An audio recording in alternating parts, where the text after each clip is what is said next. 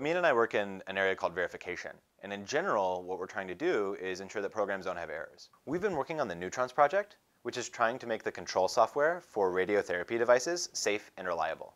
We work on making sure that the software that controls the machine is correct because we don't want the machine to overdose the patient. We want the patient's cancer to still be treated, but the patient to be treated safely. These are the programs that control large, very expensive machines that produce radiation to treat cancer. And even a small mistake could be potentially deadly. So in 30 years, they've only really changed the software in a big way once before.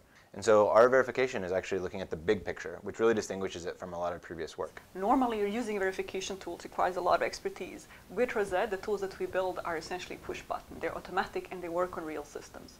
One of the biggest challenges with building these tools so that they apply more broadly is that traditionally, they can only be used by experts and they can only be developed by experts. The verification tool that we built here was built by one of our students in just 4 days of work. But our hope is to have a system and build a line of research that can apply to many safety-critical systems, all across the country.